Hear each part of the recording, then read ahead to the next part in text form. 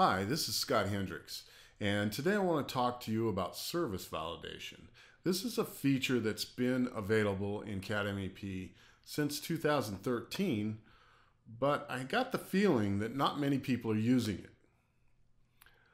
So what I'm going to do is I'm going to demonstrate it, and I've also set up a tool palette that I'll make available to you that will make using this tool a little bit easier.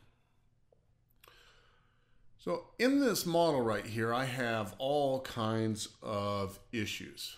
I have connector mismatches, collisions, duplicate items, size mismatches.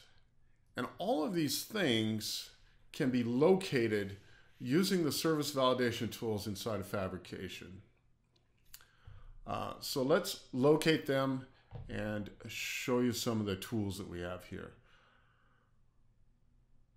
First, we're gonna open up these items in the Fab Viewer.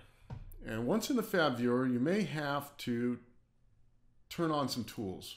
If you right-click and go to Tools, we want to turn on the workspace if it's not already on. So this area over here is your workspace. And when you first open it, you'll see that under E-links, we have the current job. And if you right-click on that current job, you have the option to check for connectivity, check for duplicates, do a collision check, or my favorite here at the top, we'll check everything all at once in one report.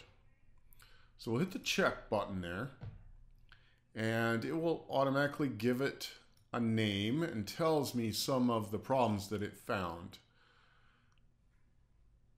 When we hit OK, it will be added down here to our list of reports. And inside of our viewer, we can see that it's marked some of these issues. And you can even right-click on these issues, go to, and it'll take you right to those issues. One of the problems that I have in here is I can't fix the issues in here. I can only view them. So I'm going to just close this out. And then I'm going to hit the next button on my palette, which is validation markers. And all that does is run the command job collisions. And in here, it'll have that same list of issues, but we have this checkbox for marking those collisions. And if we have the right AutoCAD blocks in our drawing, then it will put those blocks on each of those issues. You can see here that I got open ends. If we forgot to put caps on or close our system, then it's going to mark those with the open ends. We got a size mismatch here. Connector mismatch, collisions, and duplicates.